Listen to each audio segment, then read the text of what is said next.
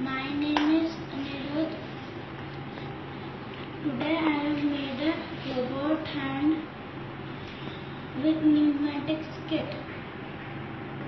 The components that are used are pump, cylinder, beams, angular beams, connectors, switch, pipes, manometer, sealing, and etc. Okay. Now I'm going to tell you how it works. First, we have to pump. Then this pipe goes to the cylinder. The cylinder stores the air and then goes to here. The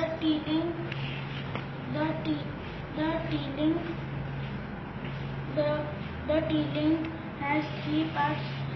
The air goes in three different parts. First goes in the manometer and shows how much pressure is in the air. Pump it. Then this outlet to the switch, and then when we push right, the piston.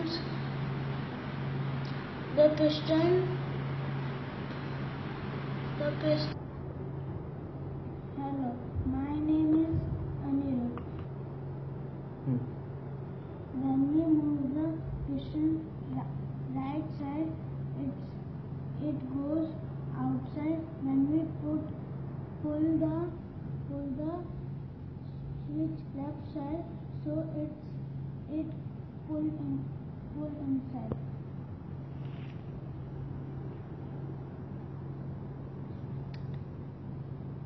Very good. Leave it.